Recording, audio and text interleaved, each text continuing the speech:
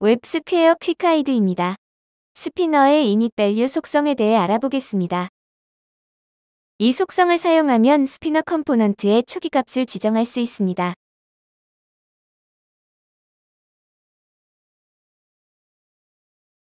initValue 속성 값으로 스피너 컴포넌트의 초기값을 입력하십시오.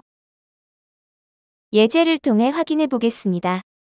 스피너입니다. 브라우저에서의 모습입니다. 화살표를 클릭하여 값을 선택할 수 있습니다. 값은 0에서부터 시작하여 증가하거나 감소합니다. 스튜디오로 돌아와 스피너의 initValue 속성 값을 100으로 설정하겠습니다. 저장합니다. 화면을 다시 로딩합니다. 초기 값이 100으로 표시됩니다. 화살표를 클릭하면 100을 기준으로 값이 증가하거나 감소합니다.